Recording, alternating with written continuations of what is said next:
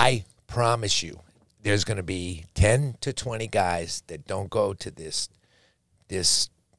butcher's office. And there's a ton of people that do the same stuff in town. I'm talking about stuff that's absolutely criminal. So the reason I'm here before I get on the flight to go see my pop, who's 92, is so that shit stops. Yeah. Because I get tired of doing revision surgeries, whether it's implants or revision treatments for, some of this silicone. We've had to cut out stuff, and I'm tired of doing it. So this is a great venue, right? Your demographic. These are the men and the girlfriends that might be looking at this stuff. Don't let them go to somebody that's gonna Joe Schmo. No. There's something to do, and if you could do it safely, and you get the good result you want. That's all you need in terms of male enhancement, in terms of anything in sexual medicine and mental health. Just do it with a provider who's a specialist, and it's safe to do. Then you're on your way to a good path. There was one case. So this is, for a couple of years ago, I think there was a clinic who did they specialized, or they were doing like breast implants, and there was people that were dying, and they had to shut down. Then they reopened. They changed the name, and somebody died again. And they so changed the name. which is crazy. But there's a lot of this is obviously happens a lot more with women who they get more surgery done, whatever. But they either fly out of the country, and then they die in Mexico, South America, and it's all to save a couple of grand when it's like, dude, this is your body, this is your health, your life. Just to save $5,000 or whatever. Triggered right now. I'm really pissed off.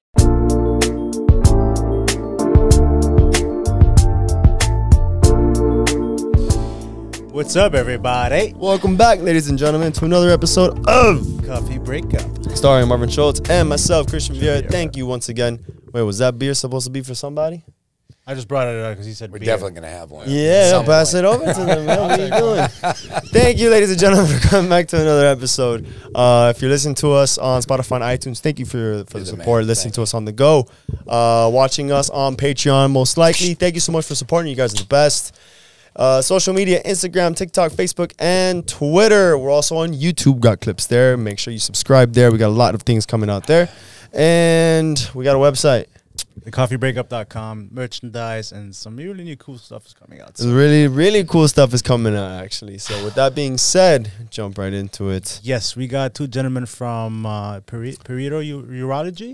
Is that correct? It's terrible at pronunciation. Dr. Perito and Brett.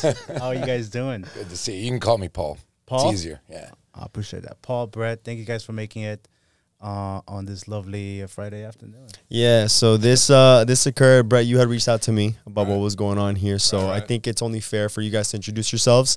Let us know what it is that you guys are about, where you guys come from, what it is that you guys do. That way we can jump right into it. So take it away. Go ahead. I got it. My name is Brett Levitt. I'm the PA with Dr. Paul Perito. Been working with him for to make it a little bit closer. Working with Paul for about 3 years now. Basically just learned from him. He's the expert, kind of like his apprentice. As for my history with you guys, me and Christian were in SIGEP together. Shout out. Yeah, shout out to the brotherhood, yeah. Fun time. Handshake, baby. Yeah, we'll show the grip later. It's top secret. But, we always stayed connected. Marvin as well. A lot of party times. Yeah, good times. And now we're adults, right? Coming together as professionals. Right, who would have thought? And here we are with the man himself. So introduce yourself, sir. I'm Paul Perito. So I'm probably twice your age. I'm 61. Am I 61 or 62? You can tell dementia's just starting to set in. So I was at Emory undergraduate, and I wasn't really sure about medical school. I was either going to buy a bar or I was going to go to medical school, and somehow I took the other route. Yeah. No, it goes back way back. Then went to med school in Maryland, came down here to Miami, which is a place I always wanted to be, and did a couple years of general surgery, 4 years of urology, did a fellowship in Australia. Then I came back here. I came back to Miami as a urologist. And you can either join a practice, you can join a hospital, or you can hang a shingle. And hanging a shingle as a physician is scary as shit. It's really scary because, you don't have contacts, you don't have patients. And the contacts that I had way back then, there was a great doctor, an HIV specialist, and he and his husband were very close friends of mine.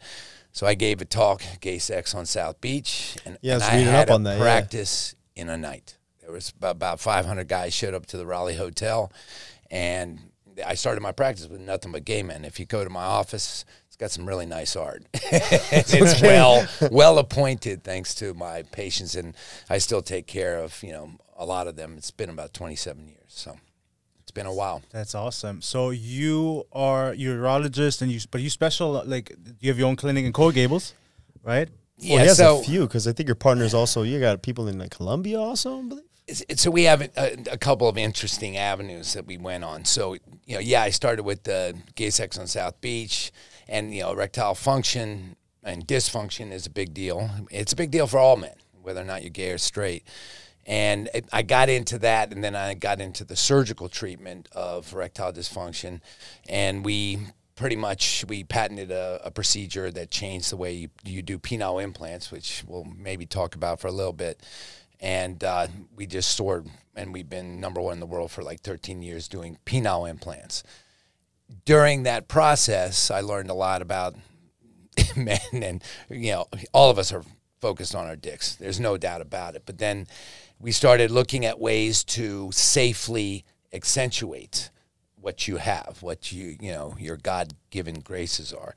And so that is our other outreach. So we train people how to do penile implants, and it's not so new anymore. Yeah, we patented this girth enhancement procedure about 4 or 5 years ago. And now we have partners in Brazil, Colombia, all over the U.S. that are using this patented technique for girth enhancement. So we can talk about just about anything you want to about a dick. Yeah. Okay? All right? And that includes, testosterone, erectile function, cosmetics. We can, whatever direction absolutely. you guys want to go. Absolutely. That's pretty much all we do.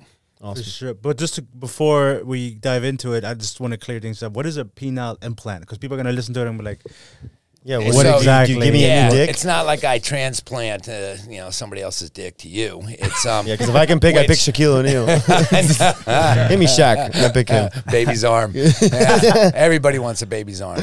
A penile implant is something, and it is an interesting, route that my career has taken. It's a pathology when you can't obtain or maintain an erection. It's a pathology. When you're looking at cosmetics, it's not a pathology. That's an anxiety disorder. It's just something more that you want. But when your penis isn't working and everything else fails, and I know you've had previous specialists that talk about injections and other, there's pills, injections, and then there's finally a penile implant, which, believe it or not, was the first treatment for erectile dysfunction.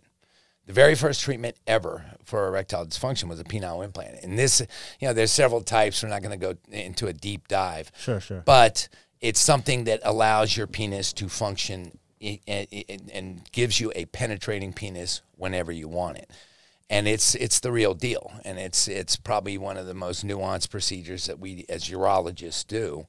But it's like the end game. But if you're smart, you make that end game your first game, when you really need it. Okay. You don't suffer from erectile dysfunction and throughout your life. And it's surprising. I think our mean age for patients that are getting a penile implant is about 48. Okay. So that's surprising. You guys are in your 30s, right? Yeah, we're almost there. You're almost there. 30. Huh? You ready We for do. the penis implant? I don't know, dude.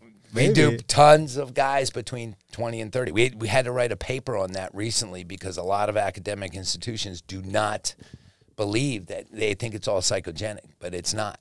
So that's a pathology that we treat. And, these days you can buy pills, you can buy shots with the phone call. Yeah. Which that's a whole other conversation. But a penile implant is a device that's inserted surgically. And the way we do it is pretty neat. That's why we are pretty busy that way. Is this a permanent solution? Because I think I've heard of similar things in the past. I think there was one, I don't want to say the name because I'm not even sure of it, but it's literally just like almost, it's like the shape of a penis that goes around, I guess you would call the shaft, right? Goes around it? Yeah, it would, but it was like a permanent boner essentially. Like it was always just a shower's type of. Well, the very first implants were called malleables or semi-rigids. And these were basically silver core surrounded by silicone. So you're always hard, right? And you bend it down when you don't want to use it, and you can't conceal it. And God forbid you're in the vegetable aisle and somebody walks by and says, oh, he's a pervert. And you try to bend it up, and it would kind of wag around. But that was the very first treatment for penile implants. And we're actually giving a talk this year at the American Urologic Association. It's been 50 years. And that was the very first treatment for erectile dysfunction. Fascinates me. It's a multi-billion-dollar injury. You know, once pills came in, now there's everything under the sun, including a lot of people selling snake oil. And there's a bunch of stuff right now. Shockwave. Wait, where's your camera? Wait, well, you got this one over there. Yeah. I'm telling you, Shockwave, PRP, stay away from that shit. That's snake oil, okay? This guy did talk about Shockwave. And he was talking about like this was like extremely innovative, like revolutionary. Yeah. That's what they all say. And also for women too, did he also? They had something for women. Might not be the same thing, but I did but I remember him talking about the shockwave therapy, how this was like, it was amazing when they were talking about it. It's amazing on a chalkboard, but does it work? And, you know, I have some of my friends that are in phase 3 trials, and for the most part, the shit doesn't work, you know. So, you know, you got to go to a dedicated center for men's health, you know, and all of us, you guys are focusing on this stuff now. Yeah, right? absolutely, absolutely. And, you know, ask Brett, you know, you had an opportunity to work at almost any place. This guy's highly qualified PA, and there's something about men's health. Maybe you can tell them, you know, that's what makes it completely different than anything else I mean, it's definitely unique. I mean, because you're dealing with men's health in terms of patients coming in with their issues, stuff that they don't like to talk about, whether it's with a therapist, a medical professional, they come to you, so you're part therapist, part medical provider, giving them medical treatment. And you do see a lot of the shit out there in terms of patients going to see physicians and they get recommendations that are basically asinine. Really? Yeah. It's scary. But is it fun working in my fucking office? That's the question he's trying to ask you. Why are you there? Yeah. Put the mic a little bit closer. Do me a favor. Yeah. We have a good time, you know. Yeah. We have a good time. We like helping people out, and we have fun doing it. We enjoy doing it. How did you guys connect? Because Brett, like, how did you decide to, you know, get into this route? You know, this is a funny story. So I had an offer to work in the ER. I always wanted to work in the ER at Baptist, and I interviewed with Paul. Never met the guy. Never heard about him. Didn't know who he was, although I didn't know about anything about urology at the time. I walk in. He's sitting on a throne, basically. It's like royalty. With a scotch in his hand, a cigar. And I'm like, who the fuck is this guy? Okay. One thing led to the other. We hit it off. We have a lot of similarities.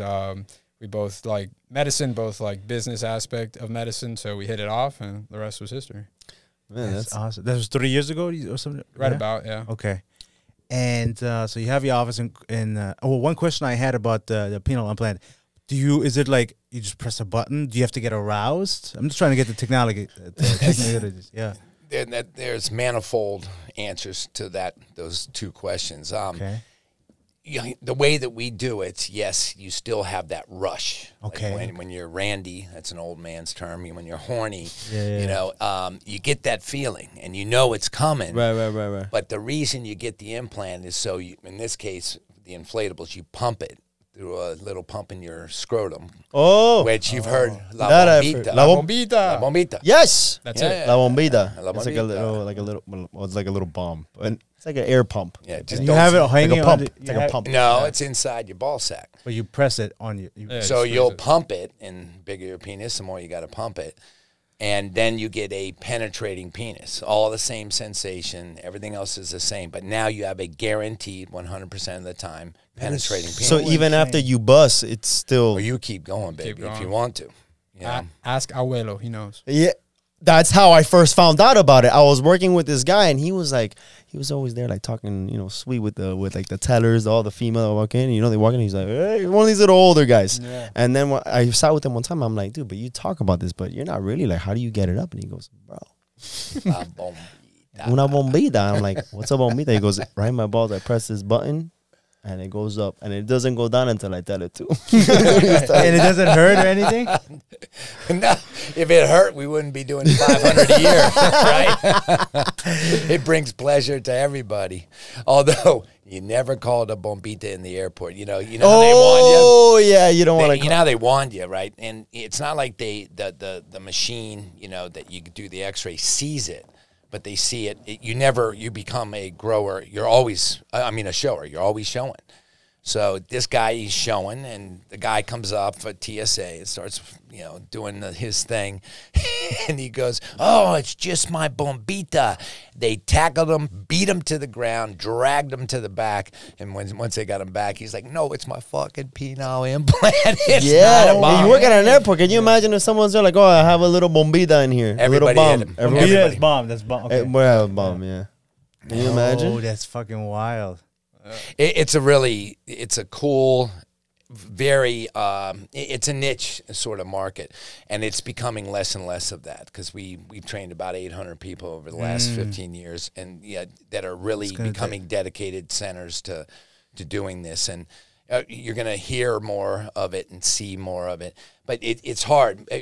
Andres Garcia, you guys are too young. He was a very famous actor. He just died like a couple weeks ago, and he would get on television and on Christina. You guys are too young for that show. No, I know Christina. And he's the guy that would say, "Hey, I've had sex with 10,000 women thanks to Perito."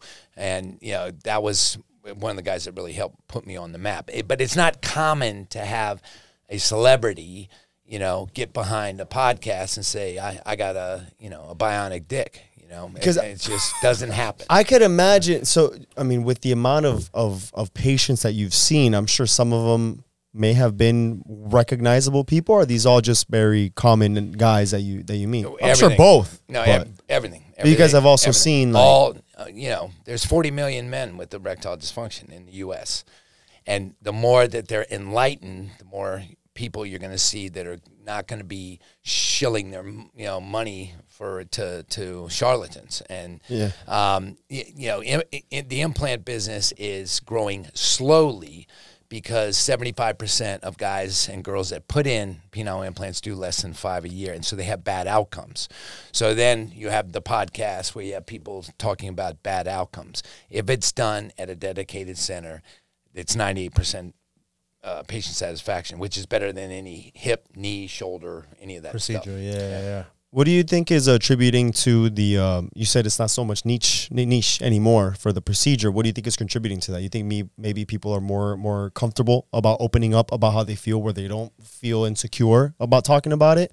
Or do you think it's just more of a safety issue that now they feel like they're more confident behind the procedure? Let me ask Brett, as a younger guy. Yeah, that's what do you think is making people come in? Because we see a ton of young men. No, and more so the fact that you guys have to deal with so many and speak to them and almost become like their therapist. Because who do they talk to about this? They're not going to go to their therapist and say, "Oh, my dick's not working." Right. If you tell that to another woman, maybe someone you're seeing, if they already know. But if they don't know, that's kind of embarrassing. And imagine talking to your boys about that. Right. So you guys are having these conversations. So what do you think is attributing to them being more comfortable about doing so? I think it's the education about it. Like, people are more educated now because of the internet, basically. But people just know more about it. They're more proactive. People are just more, penis conscious, I guess you could say, that they're just aware of their anatomy and they want proactive fixing. Whereas, maybe 20, 30 years ago, it's kind of a shameful thing. People don't want to address it. Right. They're kind of avoiding it until it's too late. We're a very puritanical, country. I mean, look at testosterone. Yeah, I mean, how many, and I don't mean to put this on, the wives and the girlfriends, but they're like, no, you're not going to take testosterone because, it's just going to make you horny. But where testosterone does so many things beyond just raising your libidinal energy. And testosterone has had a terrible name for absolutely zero reasons. Yeah. Testosterone replacement therapy, when done correctly, that's the fountain of youth. Yeah. All this growth hormone shit that was going around with all the baseball players, and that's not what keeps people young. Most of us will drop our testosterone levels as we get older, and if you don't replace it, you're like a diabetic that does not get his insulin. Yeah. So, our puritanical state has become far less, clearly, which is a good thing, I guess. I don't know how many marriages I've saved or broke up, but, it's out there in the Ethernet, and people are talking about, hey, I need a good, healthy sex life. And COVID, everybody thought COVID was going to be, kill our business. The second the gates opened, and we were one of the first people operating in Miami, it was gangbusters because they had time at home with their partner. That's what I'm saying. Why would you guys, why would they even think it's the opposite? Like, you have nothing else to do. I mean, but do it. Everything comes to light because they're at home with their wife all day long. And then you got nothing else to do, why not? That's the time. But I guarantee you guys have friends your age that are sitting there and they've had erectile dysfunction for 5 years and they think it's all in their head because they just have not gone to a specialist and had a chance to be looked at to evaluate mostly vascular issues, some neurologic. But, it as things are the barriers are breaking down on these conversations. I see, didn't we have that guy where the parents called up? The parents were concerned about their son's dick, which I thought was awesome. Awesome. Great parents. They said if the insurance doesn't pay, we're going to pay. And, it's important. Any true psychoanalyst, therapist is going to tell you half of your relationship is sex. At least. At least. If you don't have a healthy sex life, then, what you doing there? What would you say are like some causes or reasons as to why erectile dysfunction can happen, especially maybe at a younger age? So in this case, you're telling me about, because your demographic is what? Well, 20 to 40? 20 to, between, I would say 20, 30, 40, 20, almost, The biggest problem these days is porn. Porn is a problem because we're seeing a lot more premature ejaculation because, when they're able to pick their genre and they'll pick their star, then they can sort of, hang on and they can anticipate. But then when they have the flesh and blood in front of them, they pop off. We're seeing a ton of that. And this is something that is currently being studied, not by we're the surgical people, but by the people that are looking at things from the psychiatric aspect. So that you see a ton of that in young people. And then you see a ton of the erectile dysfunction that was never talked about, to the point that we just had to publish this paper. This is November of last year.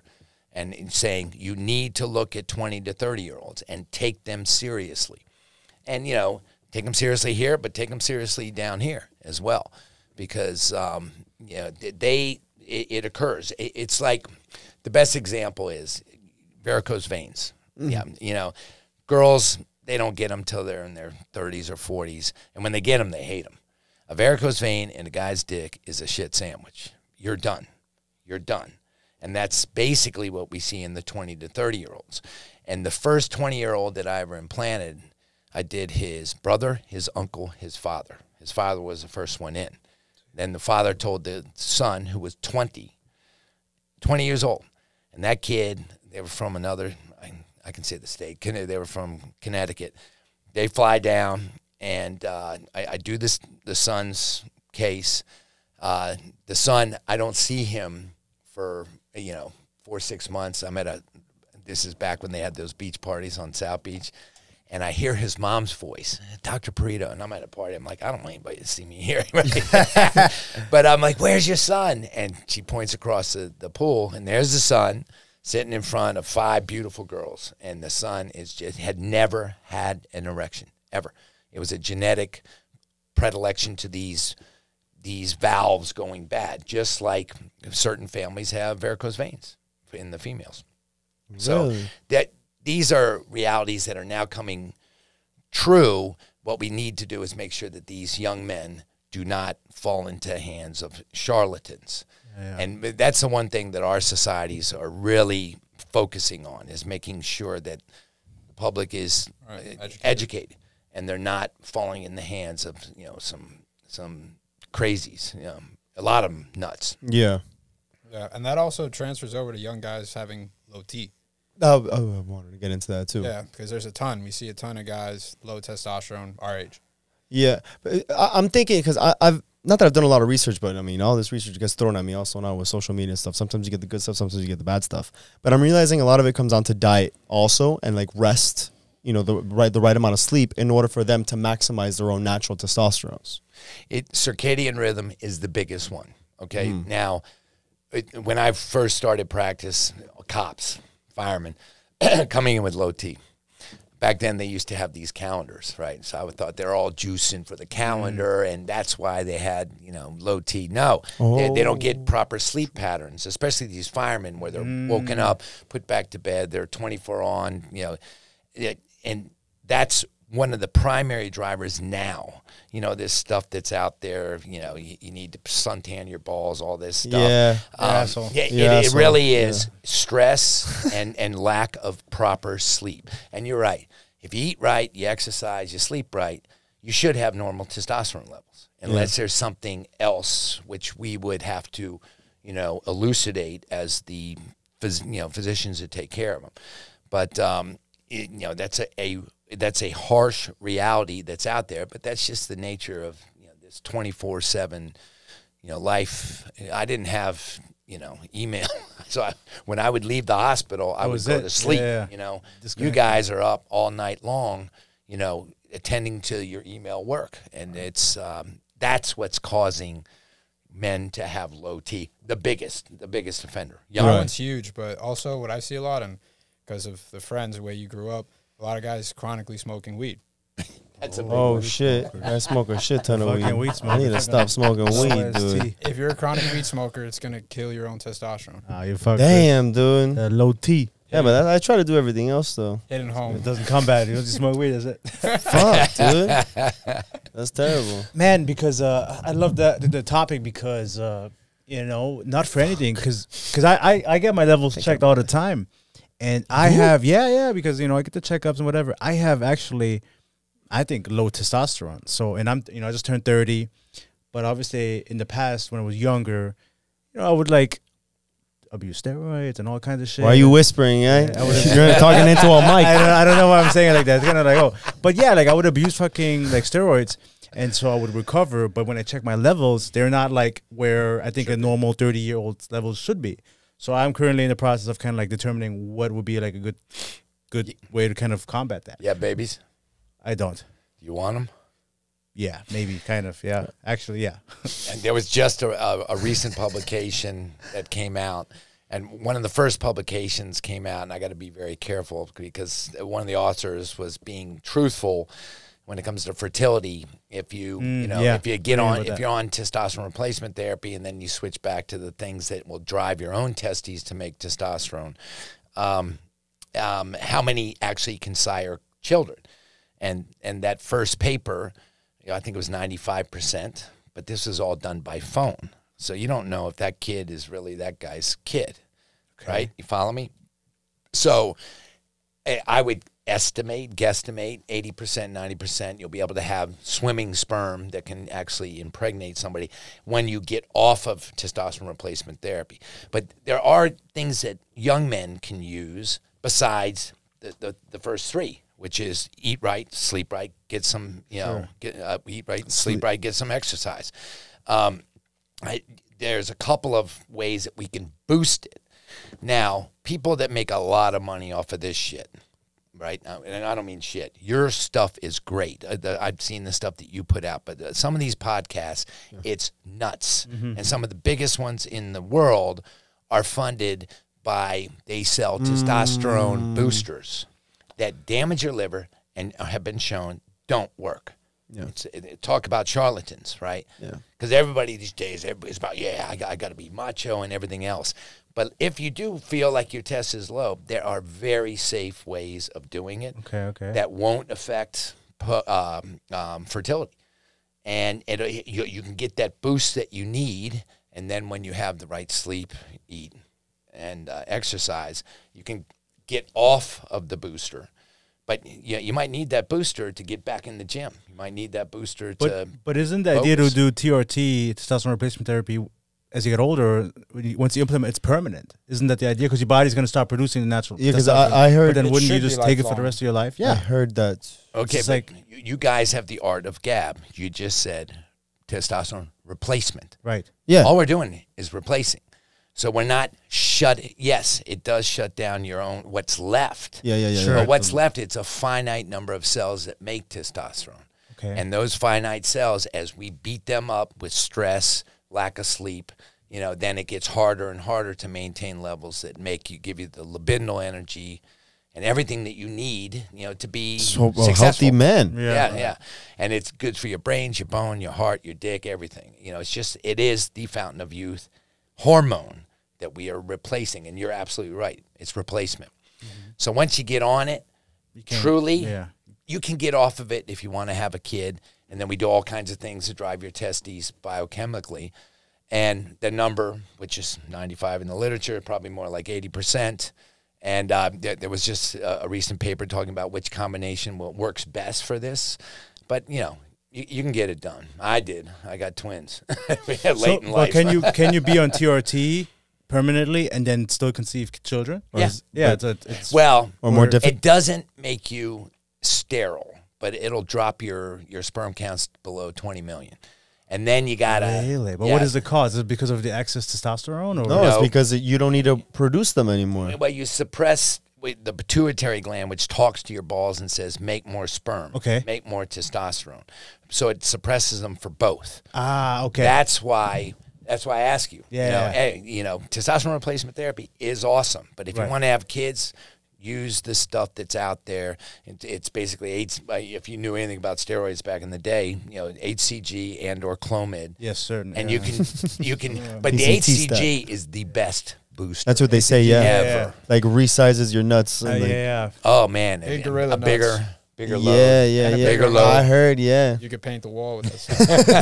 yeah. Isn't that the hormone that women produce during pregnancy or something like that? Yeah. It helps them ovulate. Okay. Yeah, and then what is your take on talking about all these stuff? Human growth hormone, HGH. I know he had mentioned it earlier Yeah, you briefly. did comment on that. Is that something you So You're laughing. What's so funny? because he's heard this a million times. He's not how a many fan. how many people come in asking for it Every day. Every day. Every day. Somebody like that. that. Yeah. Peptides is just a paucity of good literature on it. Although one of my friends has put out quite a bit of good stuff, and that is a driver for growth hormone, basically these peptides. Mm-hmm. But growth hormone, I inherited a guy's growth hormone practice when I was younger, and the first thing I saw is every time a baseball player got caught with it, they couldn't get it, they couldn't buy it, even at a pharmacy. Right. And then when you're on it at significant doses and you get taken off of it, you're like a junkie. You look awful. I mean, they just feel like shit. They look like shit when they're using significant doses of it. The Mass General study, which I heard was stopped because of the possible increased incidence of colon cancer. And what you get out of it, in addition to if you're on testosterone, for example, that what you get extra is maybe 5-10% more lean, or whatever men are looking for these days. Is it worth it? Hell no. It's not. It's just not worth it. It's not worth the money. It's expensive. It's a very expensive biologic, and at the doses that it would do just that little 5% of tweaking. If you want to look good and feel good, I don't think it's worth it, because God forbid you can't get it, you feel like a junkie. I always thought that was like the fountain of youth. Yeah, they said that was like the better alternative. Yeah, like that's your body produces it and everything. Like it's just, if you can get your hands on that, it's better. It's healthier. That's what I heard. But remember all those clinics? Yeah. Where are they? Shut down. Oh. It doesn't work. It doesn't. Plus, there's good body of literature out there that says it could be risky. Too much downside versus the pros versus cons. Interesting. Now, if you're doing, and you got to be careful, these clinics, they add all these anti-estrogens. If you're doing testosterone replacement therapy correctly, the only thing you might want to throw on there is HCG. Really? Yeah. But wouldn't you want to need something to come? Because if you take the testosterone, wouldn't like something for like the estrogen and stuff like that be required in order to kind of offset it's required if you're using too big a dose. Ah, okay. Oh, because it wants to aromatize. Yeah. Exactly. Aggressively. where the estrogen wants to then start compound. That's where you get the titties. But if estrogen, Right? but if estrogen goes up, if testosterone goes up, doesn't estrogen go up simultaneously? Okay, but what happens is you give that big dose, okay, and then you have a peak, right? And that peak is where things start to aromatize and turn to estrogen. So if you lower that dose and you try to make it less of a sinus rhythm, right? I see what you're saying. Then you don't make estrogen. That's why pellets are awesome. Pellets are just what are pellets? They're testosterone pellets. You put it under in the fat, and these things last 3-4 months, and you get a nice steady state. And we don't check levels. Yeah, no, and you stay at a nice plateau. It's not this up and down, which is where you get all these excess estrogen. Yeah, the side effects maybe and stuff like that. Yeah, minimal downside. Okay. I love saying, what's the side effect? A hard on. It's a good side effect to have. But like if you do decide to do like a testosterone replacement therapy, is it something that they have to come to you to get it like on a regular basis? Is it injection like twice a month or something like that? Or do they get like a kit that you take home and then you could just it would be administered by... No. Oh, you do it yourself. Yeah. And one of my colleagues recently out of Texas, he recently published, you can put it in the subcutaneous, which is awesome. You don't have to reach around and stab your butt. It's so we collectively as sexual medicine experts have made it really easy for guys to replace their own testosterone at home. Try to keep those peaks and troughs more centralized, so your median way of living. But the thing that cracks me up the most is when a guy says, well, I don't want to do shots because, I hate that up and down. A young man will start the morning at 1,200, say, and maybe end up at 300. So you've lived your life up and down. So, just be smart and get your testosterone replaced. And we, because there's so much negative press out there, we keep an article in the office that I've made copies of, and the title of the article is "Death by Testosterone We Think Not," which is prose, right? That's not your typical academic article. Academic articles are very sterile and scientific. "Death by Testosterone We Think Not," written by one of the smartest men ever in testosterone, Abe Morgentaler out of Harvard, where every professor that needed it was on it, by the way. And it doesn't cause heart attack, doesn't cause stroke, does not cause prostate cancer. This is all stuff I'm sure you guys have heard. You've read. For sure. And it's just not accurate. It's not accurate. So is there something that causes that while you're using testosterone, or is it a hereditary, like all these side effects that they say about No, it's not. It's definitively what they say. It's cardioprotective. The studies, the large studies with big cohorts of patients, it's safe, it's cardioprotective, it's protective of your prostate. If you do get prostate cancer, it's not going to be one of the ugly ones.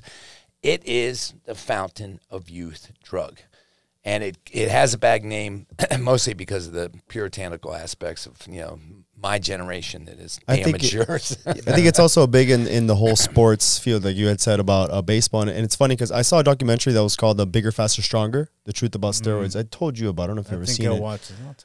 But it was talking about how the media really made steroids, like they made it seem so bad. And then there was a I think it was like a cancer patient, or he had AIDS, I think it was. And he was saying like, oh, like I'm on these prescriptions because it helps me with my red blood cells, with my levels. It increases them. Right. And then the question is, it's like, well, you're going to tell me that you can give a sick person steroids and they can get healthier. But if you give a healthy person steroids, they're going to get sicker. Where's the logic in that? That's on pace, right? Yeah, but steroids. This was a testosterone. It was based on the medical side. Steroids are different. Anabolic steroids are different, and there is a place for that in growing older. Sure, without a doubt, but testosterone specifically has just it does none of it makes sense. All we're doing is putting a hormone back in you that you're missing. Why would it be bad? Why it isn't? If it's already there, it is. I'm just losing it. Studies are kind of skewed because they look at who's on TRT. Guys who are 50 years old, more or less, usually start on TRT. Who gets heart attacks? Who gets stroke? Who gets prostate cancer? Guys in their 50s. Okay. So it just so happens that those gentlemen who are on TRT, but if they have those pre-existing conditions. There was one study like 6 years ago, and it was a bunch of family practitioners that don't know anything about sexual medicine gave a bunch of bedridden guys a bunch of testosterone, and a bunch of them died. You know, you can give them vitamin C, and a bunch of them are going to die. Yeah. So, and it was immediately debunked. Immediately, they actually had to go around to all of our meetings and correct their data. And that was when you would see the commercials. Remember the commercials? If you just lost a loved one and they were on testosterone. How long those commercials last? Oh, just like the growth hormone God. clinics. How long do they last? So money, you follow the money, and the money is usually clinically correct at some point. You know, Right. there's a clinical, there's a monetary correction that occurs in all these charlatans, all these shockwave places, all these PRP centers. There's going to be a monetary correction that is in line with the clinical, data, and that's what us doctors are really poor marketing people in general.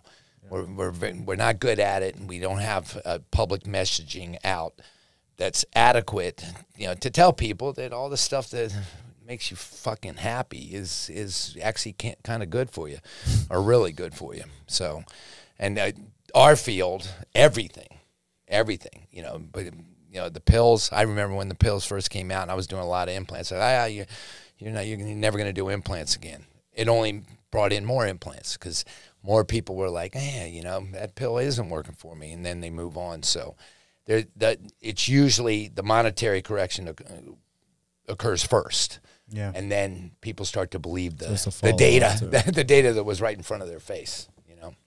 That's crazy. How education can really impact, because people they don't really think about these things, or they think about testosterone, and they think of it in a negative connotation, or because some people might abuse it or whatever, but there's really a place for it, and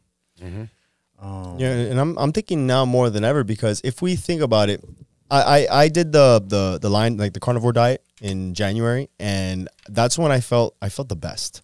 I felt like I can do whatever I wanted to do. And basically the way that I approached it was more of like an elimination diet. Like, let me just cut out all these processed foods. Let me just take out all this garbage that I'm putting in my body. And I just felt superhuman at that point. My body just felt efficient. I honestly felt like my testosterone was through the roof. I was lifting more. My body was just transforming in ways.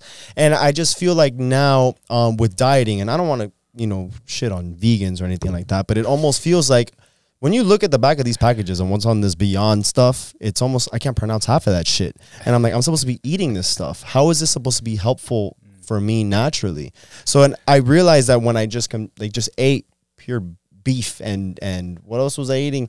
Beef, fat, and fruit. And fruit is what I was eating. I felt like that's what changed everything for me. So I'm also thinking with all these implementations moving forward, especially now with society of like, I don't want to get too like political, but kind of accepting more of like this whole changes when it comes to like the whole gender stuff. So we're eating a little bit differently. We're having all the like the nutrition that's not the same as it was before. What would you say would be the best? Because you had said eating, sleeping, and what was the other? It was eating, sleeping, and exercise. What would you say would be like the proper diet that would be in order to help someone? Okay, I'm not a dietitian. But the one thing that I definitively know, and it makes sense, is when you have somebody that says, I'm on testosterone, I'm working out, and things just aren't, I'm not losing weight. What diet should I get on? I don't even approach what they're putting in their cake hole. I say, what time are you eating? And it's the people that eat after, most of us go to bed at what, midnight? 11, 10, 11, 12. 10, 11, 12, right? Yeah. So if you eat after, say, 6 or 7 o'clock, you eat at 6 or 7, and then you have a snack afterwards, which so many of us do when we're watching television, that's the worst, because your body at that point has already stored all of the easy calories, the glucose and all that stuff in your liver, and now it's looking for a place to put it. And because you're not active, and you end up sleeping, it stores it in the central aspect, which is called metabolic syndrome. And that is what makes people not feel good.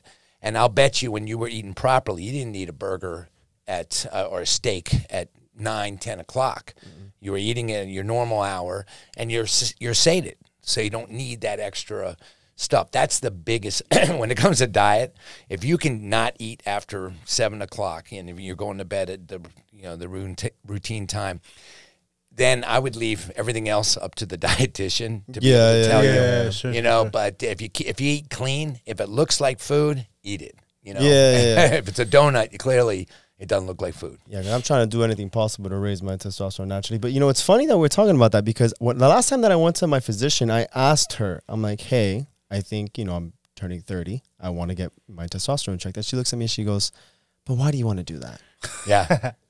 I realize that now that I'm more like, you know, conscious about it, that's like a huge red flag. It's actually pretty typical with primary care doctors, so it's weird. Really? Yeah. Oh, so this is normal. Well, but although it shouldn't be. Here in Miami. Normal that they don't do it, or normal that they don't do it. They don't. They don't check. Yeah, because when I'm sorry. It's their norm. Yeah. It's not. I It's see what you're not. saying. But it based in shouldn't be. science. No. it Yeah, shouldn't because when I asked it, I told this to somebody else, and they're like, "What do you mean you haven't gotten you've gotten your testosterone checked?" Yeah, I get You see what I mean? Like you're a 30-year-old guy. Like it's important to know this stuff. And so she's like, "Okay, look, like you look good." And when she's seen me year over year, she knows me, and she's like, "Oh, you look like you've lost weight. Like you look athletic. Like I was literally there in gym clothes." She's like, "If I were to check for your testosterone, and let's say it comes out low, do you feel like it's low?" I'm like, well, no, not right now. She goes, exactly. So then what if it does come out low and now I'm going to have to prescribe you testosterone when you don't even feel like you need it? I'm like, in the back of my mind, I'm like, true, No, but I feel like I should know. But also for like, my overall health. But also like you may not feel it, but maybe you don't know what it's like to have good testosterone. Right. Because you might feel like this is how I'm supposed to feel, but maybe you haven't felt with high testosterone in a long time. So it's like, well, this is my normal because that's all I know. You know what I'm saying? Does it make sense? Like, of course that makes sense. So it's like, damn. So you should have been like, well, I don't know. I don't know how it's so. Maybe I don't know how it's supposed to be feel to have high testosterone. Maybe you do your levels and you have like 400, and it's like, well, you're young, you're healthy, you're athletic. Your levels should be a lot higher than that. So it's like, And really, nobody, except for those that study sexual medicine, know what the proper norms are. So in general, the family practitioners, it might come back 400, 360, 350 or below is abnormal, needs to be treated. Okay. For a morning level. So, family practitioners, not to shit on them, but they just don't have this data in front of them. They need to understand that get that guy back to where he was when he was 20. yeah. And he's like, oh my God, now I see what I've been missing. Now I feel amazing because I feel what I had before, and I see what I've been missing, and there's zero downside to it. You don't want to jump on TRT early when you're wanting to have kids, but if you need to replace it, start, because it's a pathologic state. That's what you tell your family practitioner. If it's low, it's pathologic. It's not good for my bones, my brains, my heart, anything. So if it ain't good for it, let's at least have an option to treat it. And with the soft options that are not testosterone, that are real, they're not this junk medicine. It's safe, and then you'll be like, wow, man, my exercise is better than it's ever been. I'm actually seeing progress, because now you're a little young. You'll see in about 5 years, you're like, man, I'm not getting the gains I used to. And, depending upon, and here in Miami, so many people are from foreign countries where they had mumps or something like that as a kid, so they have even lower levels. There's zero wrong with checking a morning level of testosterone. And if that little boost helps you, great. If it doesn't make a difference, you're right. Why treat something that ain't broke? But we do this because we know the guy's going to have a low level. We'll give him a shot, and we'll say, yeah, just keep a mental diary of how you felt this week. And they're like, fuck yeah, where do I sign up? Because the thing, this is, because when I got mine, because mine is, because the range between what's normal is so large. Like what is it? Because it's like what, from 350 all the way up to like 980. If you look at your lab with Quest or LabCorp, whatever it is, it's going to be 250. Yeah, the range. Something. They have 250, 250 which as is the not low, correct. which is not Yeah, true. which is crazy. Because so mine are like at 470, which is not really that high. I'm but 30. did you check your free testosterone? My free testosterone is low too. That's low. Yeah, and the bio. That's the only, that's so- the only thing that's available. Yeah, so your total doesn't even matter if your free is low. You're not even using that total. So, but if the free is low, then that means You need something. indication yeah, for I need treatment. something. Yeah. You basically have proteins that are binding it. Yeah. Proteins that your liver Floating wants around. to make for whatever reason that'll Okay. bind it, and one of them being sex hormone binding globulin. So if you have a low free T, you need to have something to help get you there. But what if I still want kids, then I can't do TRT. What's But what I already do? told you we got. Yeah, so other I gotta- stuff I for- gotta- Wait. I gotta swing by the Chrissy, clinic. this is your buddy. This is your new buddy. I'm man. gonna swing by the fucking on, clinic, dude. I'm gonna fucking hit you up. I You gotta got need you. something. Pro bono for you. Come on. There's safe, TRT, testosterone boosting the proper way. Okay. It's safe. Everything is safe. And there's so much, there's 1,800 papers on testosterone replacement therapy with not one of them being bad. I named the one that was debunked within 6 months of it coming out. Is there a goal as to where you want to fall within the spectrum of healthy testosterone ranges? And the reason I asked is because I saw again another video, and it was of a doctor talking about like they talk about that they're within the normal range, but why not maximize the normal range? We don't. Does that even matter? They were making it seem you think more? they were better? saying no, like still, because if the range is just like you're saying, like it's a really broad spectrum. But it's like, well, I don't want to be right in the middle. I don't want to be within the spectrum. I want to maximize. Yeah, no, not that I want to like blast and be like you, but it's like I want to feel my best. And if you're gonna tell me that the normal goes up to this number, why wouldn't I want to be closer to the? There's certain things because if you have normal levels and you get on, you're going to suppress your own production, and then you're going to be hypogonadotropic, and then it's just going to lead you to having low T, and you got to stay on it for life. If you don't need it at that point, there's no reason to get on until your symptoms or your levels indicate to do so. And we're not treating a number. We're treating symptoms? We're on the same page as your family practitioner. If they're feeling good, we've done our job. Right? You got it? Got it. You know what's interesting is they both must have big dicks because they're not talking about dick size. I don't care about the dick, man. I'm good on the dick. They're just trying to get swole. I'm good with my dick. I need that test to go. No, I was waiting for you to bring it up because you're the one with the. With the small dick. Well, now that we talked about it, I mean, I guess it's when we talk about these implants, it also increases length. It's just to So for size augmentation, totally different. that would be aspect more of it. like a cosmetic thing, or So yeah, that's our cosmetic branch of our office, which is called Eurofill. Eurofill. talk to us about that because I also was reading that also affects the girth and it also helps the overall. Girth and resting length. Paul invented this patent, so you could take it away. Oh, I on was that. reading that. Yeah. But you mentioned something that, the implant makes a penis bigger. No. The only thing that makes a penis smaller is erectile dysfunction. The only thing that'll stop that atrophy. So once a guy is not getting 10 erections a night, well, it's actually somewhere between 6 and 10. You'll get 10 erections for 10 minutes during the night. Once that stops, you start to lose length and girth. Everybody loses length and girth once rendered impotent, whether it's by removing the prostate or, you smoke too much, those guys start to shrink. A penile implant will stop that shrinkage, give you function back, and then you can grow some back with, this is beyond the scope of tonight, but the implant actually will grow inside the penis, but you're not getting it to make your dick bigger. Now, unless you have a big fat pad above your penis, there's nothing that makes a penis longer. There's guys that do jelking. I didn't even know what jelking was. Oh yeah, it's like stretching the penis or We something. had a guy come in, had an injury from jelking too hard. I swear, you hear that? From what? Jelking. You never heard of jelking? No, what is that? Supposedly, you like have to Supposedly. tug on it, right? Oh, like the penis pump? You like you have to you tug on it, right? Or you stretch You it. like basically you jerk off while you're soft. This guy explained it to me because I had no idea either, and we work in sexual medicine. So this is something you read online when you're. I guess you said I was watching porn and it said, "Oh, I can make my dick bigger by doing this." You click on it, yeah. The doctors hate them. How many times have you clicked on it? Never. Targeted ads now. But yeah, to make a dick bigger, we have that aesthetic, business with it. Okay. So that's where guys can get size, and where guys can get size is what girls want ultimately, which is girth. Yeah, because a vagina, you only have about that much sensate area. And their G-spot is basically an internal penis. And it's within this realm. Okay. So length isn't really not what matters, at least to the vagina. It's more girth. And when it comes to length, I'll say it over and over again, nothing makes a dick longer except for removing fat from the fat pad above the fupa, whatever you would call it, above the penis. You can remove that, through liposuction or what they call Mons lipectomy. But when it comes to length, okay, let me ask you guys something.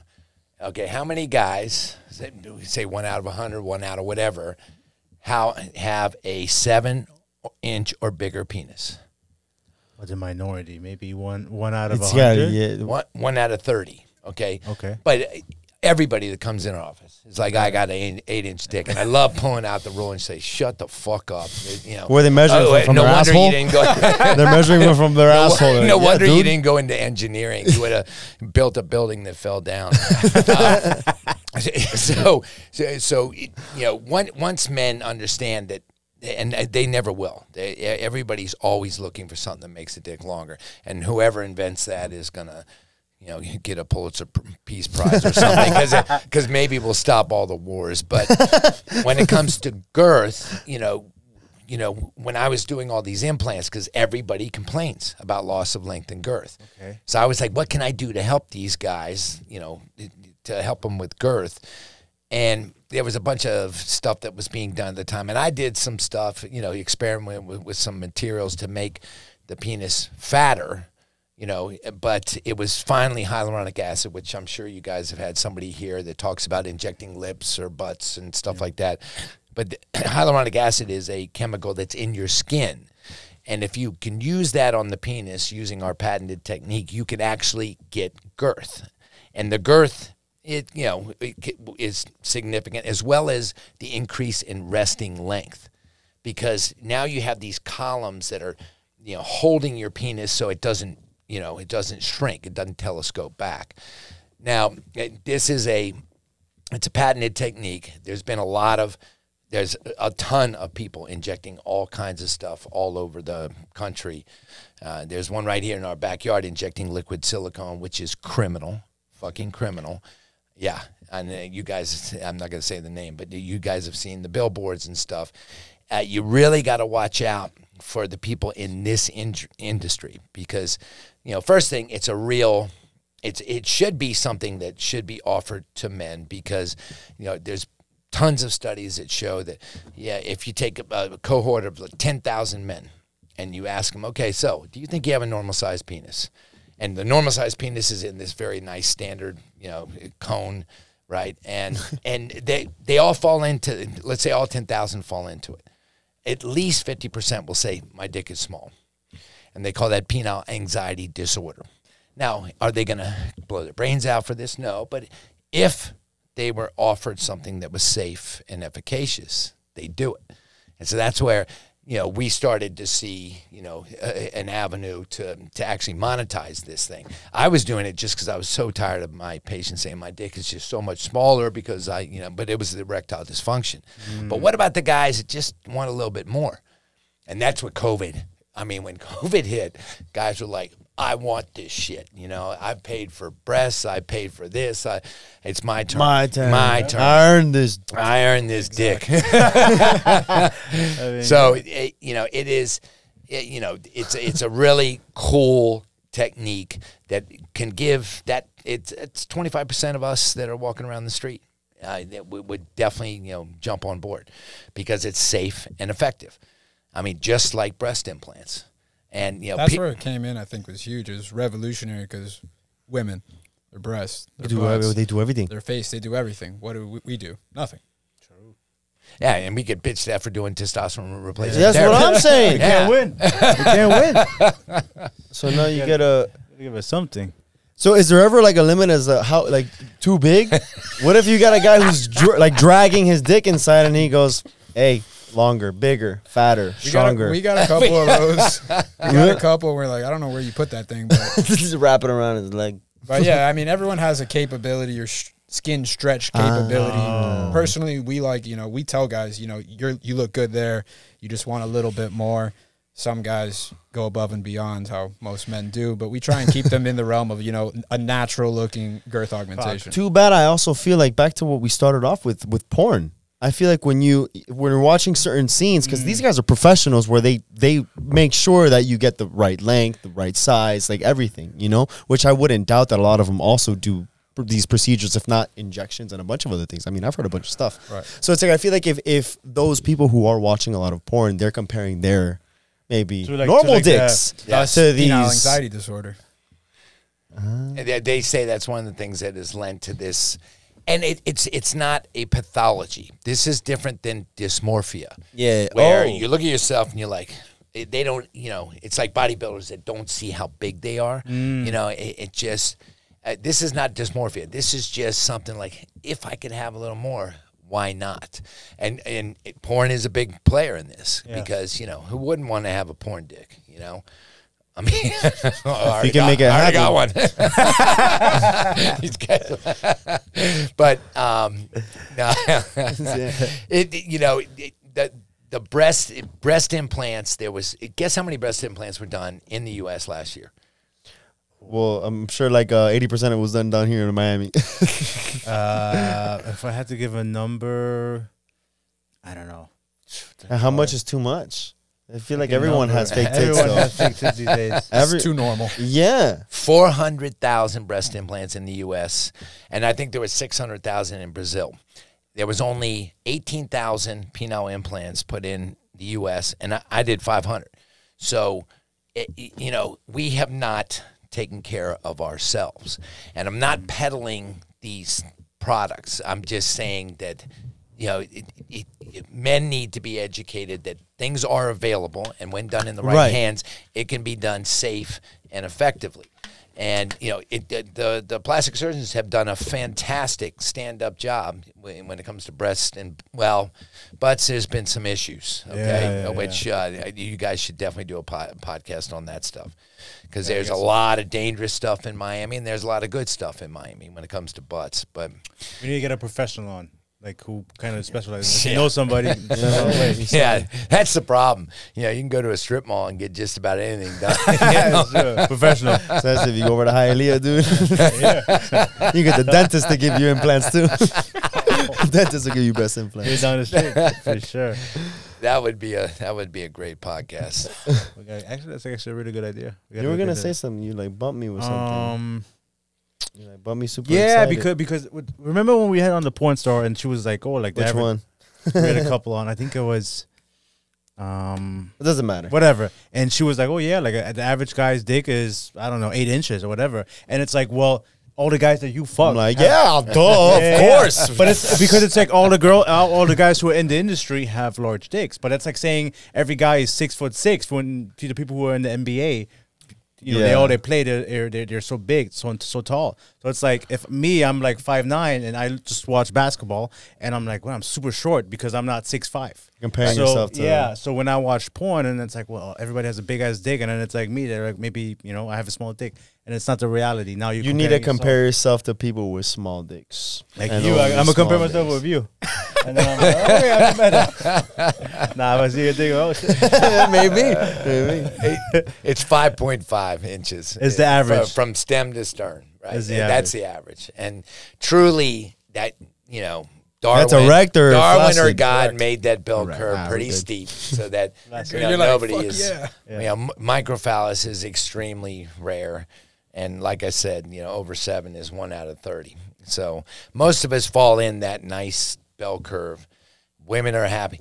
You know, they're happy with that length. You know, girth, yeah, you can add a little bit more. Our favorite is when the wives come in and they go, I want a little bit more right here, just right here. No way, because they know right where they feel They request it. They want. Yeah. I want some HA, hyaluronic acid. Can you inject it right here? Because that's what gets her off. Oh yeah, because like, what if there's like a? Because where is the spot? Isn't it like on the inside? The G spot portion? is up the roof. anteriorly. On So the roof. wouldn't you probably want people to have maybe like a little button on top or something, right? Right. Right. So well, then you want a nice curve there. I'll never forget this chick. I can't say her name. Her husband's just a badass, and he's got a giant fucking dick. And I'm like, what are you doing back here? And she's like, I just want a little more right here. And I'm like, but what for? And she pulls out her phone, and she's showing me porn, right? Porn, the point of view, you know, and saying, look at my husband's dick like this, because see this. And I go, you want me to look at your husband's dick like I'm sucking it? You just fucked up my job, okay? I'm going to call my mom. Look at it from this angle. I want to retire, Mom. This is too weird for me. but that's when suddenly, you know, plastic surgery for women has been fun. Yeah. We've enjoyed it. We have I'm on board. benefited. Yeah, we're up for it. And you know, it's their right, and their, you know, they get pleasure out of doing it. So why can't we? And the first reality I had, and I had a big reality tonight with you guys. A big light bulb went off. Testosterone. It's the same thing. You know, why have we been told this is something we can't do? And it's not women in general. Although I did say that, you know, a lot of wives hate my guts because, you know, these guys get all horny, you know, for somebody else. But that's not everybody, clearly. But, yeah, that's a big realization that we've been told not to do a lot of cool stuff, fun stuff, and safe stuff. So if anything comes out of this podcast, I would hope that would for sure be something. Yeah, the girls are getting all the fun. It's time that we get it. Yeah, But they get fun. I can't remember her name. If I said her name. No, you didn't. You didn't. Okay, good. You didn't. No, you didn't.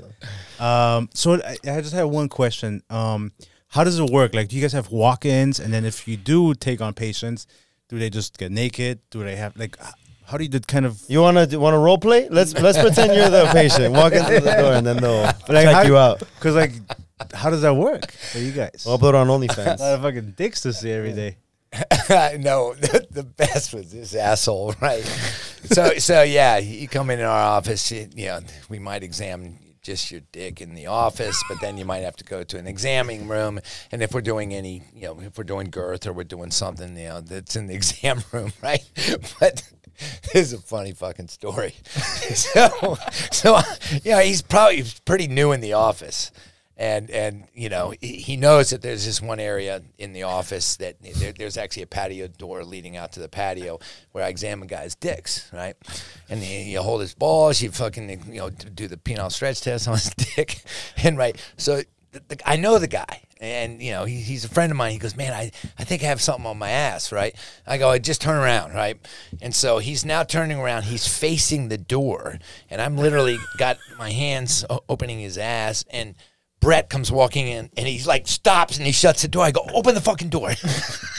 Oh, it's like, hell no. I see a guy bent over. I don't see Paul's face. And his asshole. What is going on? Oh, my God. It was horrible. Luckily, he had been there for a few months. Yeah, Imagine that was your first date. first and last day. Yeah, you know, walking out of there. Yeah. Oh, man. Imagine, because you met him, like, when you went to go speak to him, he was there sitting in the throne with a scotch and a cigar, and then the first day you would have gone to work as him and some guy's ass, you would have been like, Where am I? At least keep me informed. Informed consent of what you're going to do to me, right? oh, man. So you get a full That's funny. You get a full examination. How many people are working in your office at this moment? Do you have multiple staff members? We have about 10 people that work the office. Yeah, you know, you're right. We have a bunch of, what would you call them? We certified providers for the girth all around the globe. But when it comes to our private office, our local sweat equity, it's, you know, here in Coral Gables, and there's about 10 people that work there. And it's like your office, you know, it's something where you just want to, I want to have fun. You know, Yeah, clinic. yeah. I love operating, but Okay. we made our office pretty fun. Our office is fun. I go home with stories all the time. My girl's like, "You guys need a TV show." Like, Yeah, That is maybe. so Never. funny. no, yeah, Never, stuff could never get out. But never, Yeah. ever. You guys ever probably have. seen some crazy shit. you hear it and you see it every single day. It's Yeah, but you can have, actors portraying, the patients. No. Change the name and shit like that. And we did a piece for HBO, and this is back when it was just too scandalous for HBO. Today it would fly, but in retrospect, it's just not a good idea. To Yeah. any reality show with medicine. I was thinking I that think it it's might not be just too cheesy a little bit. it's not a good idea. There was one with, you've seen the show Botched? Yeah. You've seen it? Yeah, I've been at conventions where those guys are there, and they're great guys. But I don't know. I don't think that's the right way to go about this business? Yeah, and you always end up getting brought down in the mire, because these documentary specialists, they're looking for scandal. They're looking for chisma. Like, Is that what they call it? clickbait. Cheese man. Yeah. Yeah, but I'm thinking now, to your point, like now how it's almost, you would open up with it, it's not so much a niche anymore. I feel like now, since there's more education behind it, probably wouldn't even be that bad of an idea, because you're almost like encouraging people to be more educated about what it is that you guys go through, while still making it fun. If it gets done the right way, maybe. Yeah, it has. to get done the You'd right have way. to get the right Little guy, delicate, though, I Right, guess. yeah. the right guy, or right girl to produce it. Yeah. But and Netflix. and then you got to have, you got to have patients that are open and not freaks, and it's kind of hard, how you interview these Yeah. people. And the people that we did this piece for HBO years ago, Vice did a piece on us. Oh, Yeah, watch it, and there's a little bit of a hit job there. really? It's actually fairly informative. Fairly. Fairly informative, and but news outlets don't always have your interest, and especially for physicians and patients, there's such an intimacy that you got to really be careful. Thus the HIPAA, Yeah. I would love to tell you this wife's name because she fucking cracks me up. Of course. But you know what I mean. So no. Yeah, they'll always portray stuff in different ways. We have our own way. You said education is important. We have a YouTube channel. Alfie, our research fellow, created this called Meet the Penis on YouTube. About 75 episodes now. So it's basically just informative in terms of penile implants, in terms of men's health, sexual medicine. We started one with Eurofill for specific girth enhancement questions. And these are all questions from patients. They submit to us, and we answer them. As basically, it helps us out. We're not answering the same question over and over and over again. Sure. True. And it's providing education at a mass quantity. And the same mantra every single time is we're not here selling Perito Urology. We are here to make sure that you go to a dedicated center. Don't get harmed. Okay. Yeah. That's and it's what's so wonderful is the patients come up with the best questions. I'll lecture to a room of 350 doctors, and they don't have one intelligent question. And then patients will come up with the best stuff. And then the mantra is at least go to a dedicated person, somebody that's not going to sell you snake oil, not going to hurt you. Because there are guys that are out there hurting people as we speak. Yeah, probably just trying to focus more on the profits of whatever their business is operating, rather than just looking after the patient to do the right thing by them. Right. Gotcha. I had one more question, because you did bring up some really good points in terms of finding the right provider and the right physician. Is there a way for the consumer or for a potential patient to kind of weed out some of the bad ones, some of the bad actors, or you really what got are you looking for? You got to look at board certification. You got to look at societies. Societies are getting much more active in saying who has ongoing accreditation. The reality is, especially, this is something that I wanted to tell you. There's a difference, insurance and cash. True. Yeah. When you have things that are insurance, for the most part, there's some regulation on people's qualifications. In cash, like you said, one of you guys said a dentist is doing breast implants in a garage, and I've heard of this here in Miami. And there's guys that they have an MD, but they never held a dick at all during their training. And then now they're calling themselves a penile surgeon, and they're injecting silicone, and these are things that have been well documented, are extremely, extremely dangerous. Then you have the beauticians that really understand the cash pay. They learn enough, but God forbid you got a problem, then you're fucked. Okay, and then they come to us. Right. In our industry, you had somebody on that talked about injection therapy for penile erections, to get an erection.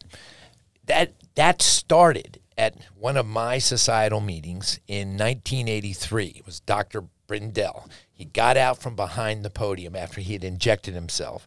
400 urologists in the room. His dick was rock hard. First time anybody used this vasoactive substance on their dick.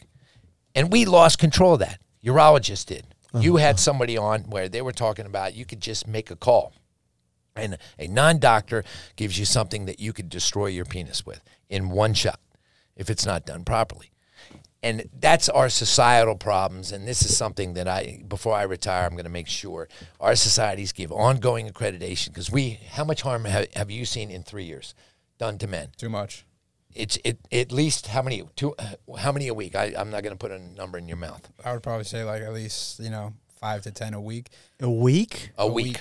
Disasters. Penile implants, shit. Cosmetics, shit. Cosmetics is huge here in Miami. People getting butchered, and then they come to us as urologists, and then you have to clean up their mess. Damn. That is but this is. I feel like that's the bigger problem, because then where are these guys? Okay, so the guys who now need your guys' help after, like, to clean up the fuck up, right? How did they get in contact with the person who fucked up? Because, like he was saying, these beauticians, these primary care doctors that are saying they're penile surgeons and whatnot, they're throwing a shit ton of money into advertising. They get these people in with advertising. The guy doesn't know. He makes a uneducated decision. No, because he thinks that is the expert. And that's the first thing they see on Google. I mean, nowadays you Google it. But there are no reviews like, oh, this guy fucked me over. It's not even that. No, but that's what blows me away. There's a ton of bad reviews. Oh, okay, then, I mean, I don't know. Just don't do but I feel like this is criminal. Yes, good word. It is. You can't sue these fucking people. Well, no, they have their money covered. It's a shit show. It's a shit show.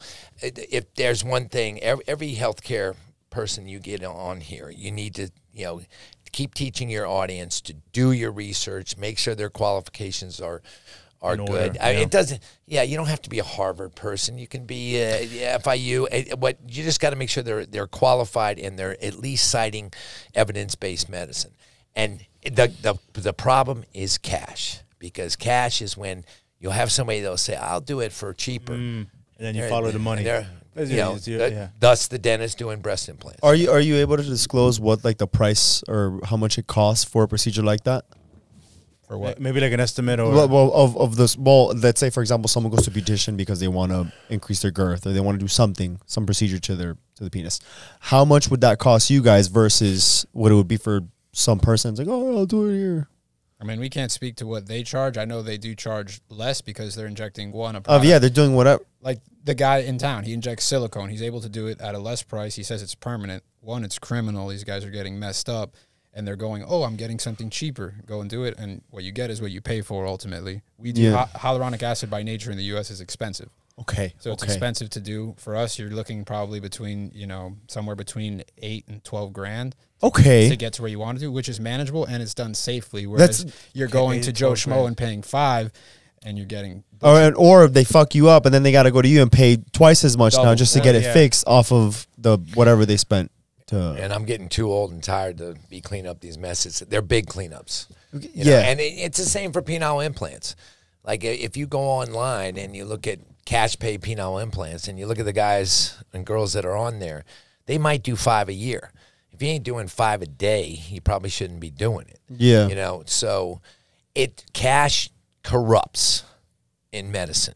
And here we are. We're back to this with testosterone and PRP and shock. When the cash runs out because things are not effective, people are going to stop paying for it. That's when the science catches up. But the science is already there. Yeah. For everything we're talking about, whether it's testosterone, silicone injections, whatever. Are we over? No, not at all. Because that's all you were looking at something you were about to say something before. No, because I guess like what I'm trying to get to is I just wish that they didn't see you guys as just doctors who fix things, like fix fuck ups. Because normally, like, I'm trying to get myself into the mind of these people that do that. And instead of them going to you to really to do the procedure that I want, I'm going to someone who I believe is a specialist when you guys are the specialist. I'm almost thinking, well, you guys are doctors, so you guys are going to fix whatever my problems are. But I'm not thinking of the problem that was caused by someone else because of me wanting to do the procedure. Instead, I should just go directly to you guys. It's not that you guys are curing like some issue that I have down here. It's more of, well, if I need this for enhancement or if I need this for anything, erectile dysfunction, you guys are the direct point of contact, not someone that you find online on a Google search. Well, I'm traveling tonight to go see my dad, and I came here because I believe that you have an audience that it's actually going to be saved. That's the point of this. I promise you, there's going to be 10 to 20 guys that don't go to this butcher's office. And there's a ton of people that do the same stuff in town. I'm talking about stuff that's absolutely criminal. So the reason I'm here before I get on the flight to go see my pop, who's 92, is so that shit stops. Yeah. Because I get tired of doing revision surgeries, whether it's implants or revision treatments for, some of this silicone. We've had to cut out stuff, and I'm tired of doing it. So this is a great venue, right? Your demographic. These are the men and the girlfriends that might be looking at this stuff. Don't let them go to somebody that's gonna Joe Schmo. No. There's something to do, and damage you could do it safely, and you get the good result you want. That's all you need in terms of male enhancement, in terms of anything in sexual medicine and mental health. Just do it with a provider who's a specialist, and it's safe to do. Then you're on your way to a good path. Yeah, I'm like triggered right now. I'm really pissed off about finding out that. But you're doing a great job. The health shows that you've had on before, it's here to enlighten people, and this is not, like I said, doctors are poor marketing people, and we need to be better. And the best way to do it is through societies.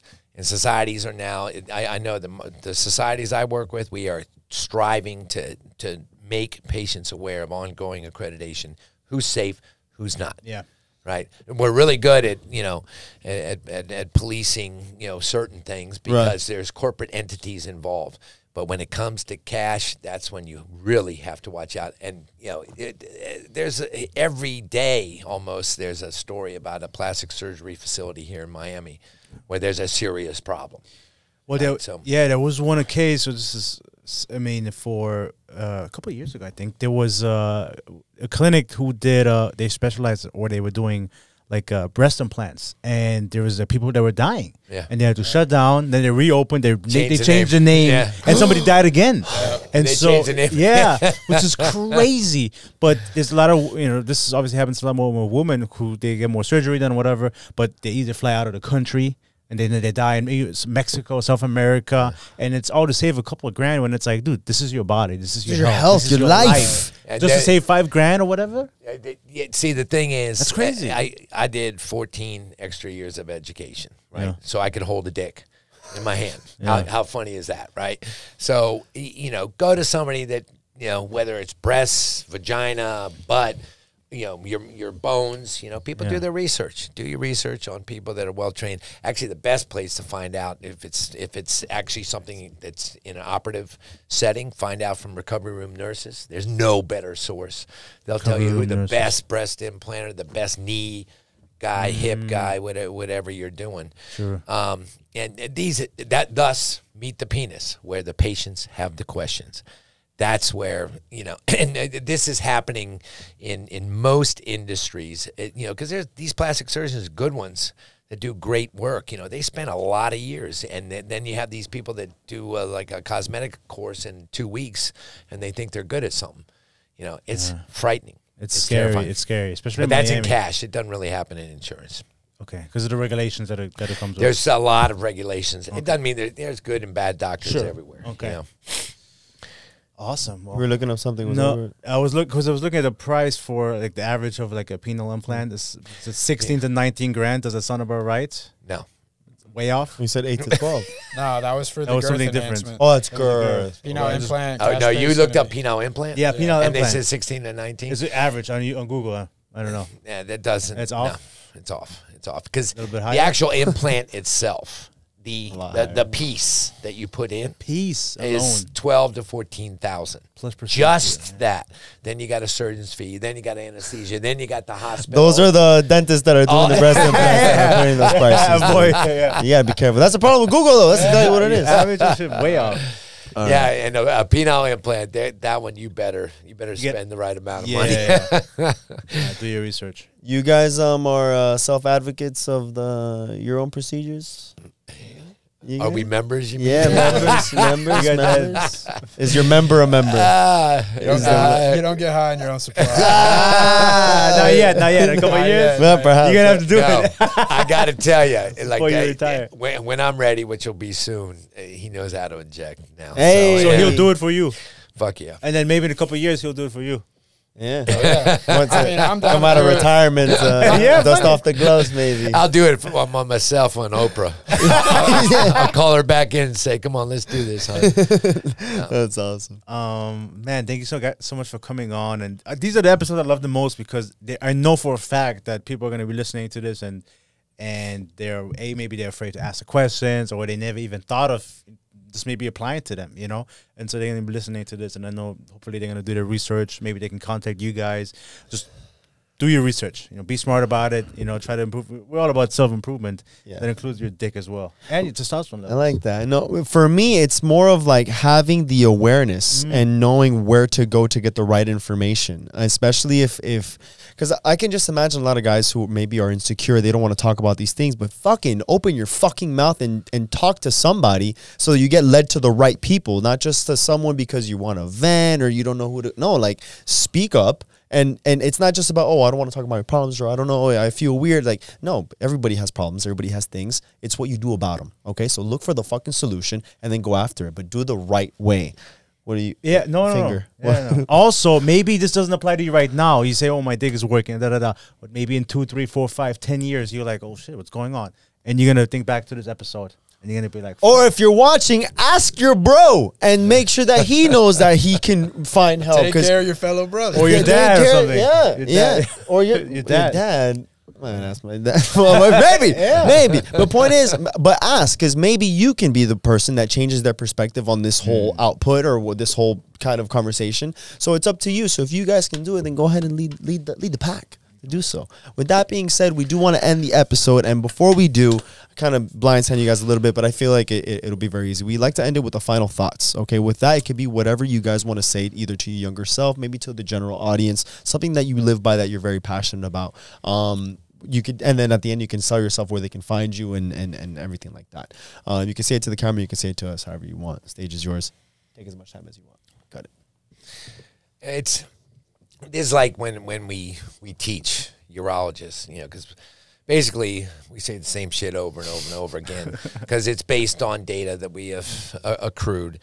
But there's no doubt that I learn something new every single time that I'm around people that all they want to do is increase their fund of knowledge and spread it around. And so the more that we have these sorts of activities, for example, I've never thought about testosterone in the same vein as girth enhancement, but tonight, because of what you have shared with us, take every opportunity you have for podcasts like this, and to increase your fund of knowledge and then spread the word. I get something out of every time I train, every time I come to something like this. And, for me, the old fuck that I am to learn something is, and I've done more than anybody in the world for 13 years of this stuff. So it's exciting. So never stop the travels. That's what I think. I love that. What about you, bro? You got something to contribute? Yeah, I mean, first of all, thanks for having us on. We had a blast. I know. Thank you guys Thank you for making the time. Yeah, but picking back off what he said, I mean, constant education, not only for us getting better at our craft, constant education for the listener, the patient, you know, just being aware of there are issues out there that if you don't want to talk about, there are specialists that know what they're doing in terms of knowing how to treat you, how to guide you in the right direction. And there is stuff out there that can be done, whether it's actual, you know, an illness, whether it's cosmetic for men, whether it's anything, you know, are specialists that can guide you in the right direction and treat you the right way without causing harm, which is why we came on to spread that word. So any guys out there need some Eurofill, need some girth enhancement to have a happier home, you come see us at Perito Urology. I love that, dude. Nice plug. Fire. So, right before we close off, just tell us where they can find you guys, the address. And so we're located 135 San Lorenzo Avenue, Suite 540, Coral Gables, right next to Merrick Park. You can find us online at peritourology.com, at eurofill.com. Find us on Instagram at Dr. Paul Perito, at the Eurofill. And office number 305-444-2920. And we're What's here. the 1-800 number? Do we have an 800 number? Or you don't even know your own number. You want him to say like 1-822 Eurofill or something. I